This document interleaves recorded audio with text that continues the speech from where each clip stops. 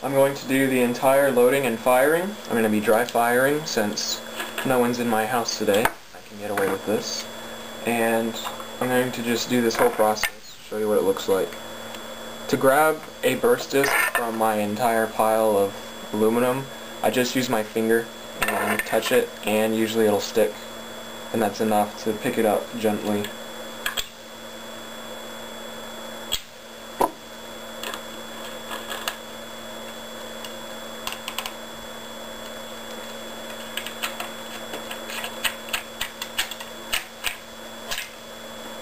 You can load them from the O-ring side, and I'll show you what that's like.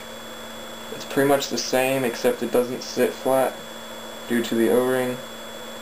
And when I do this, I first make sure that I get them attached, then I push down and lock it in place.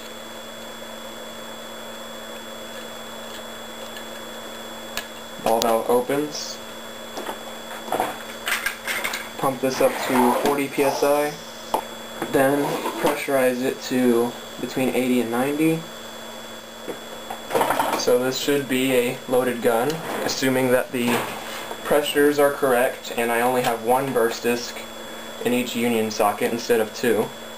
If you have two, it's not going to fire, and you might not even notice you have two in there because the discs are so thin. Right here. Fire in 3, 2, 1.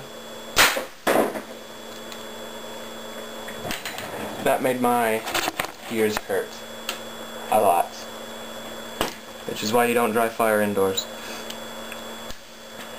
So to clean this out, just take off the barrel, open this union socket. You can see the burst disc worked correctly. Of course it worked correctly, it just shot.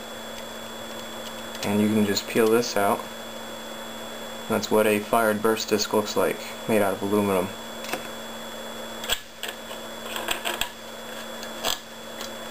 Open the other side.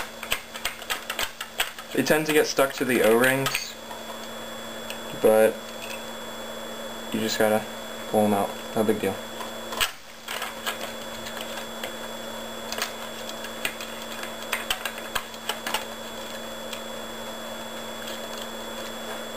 That is the completed firing process of the double burst disc air gun.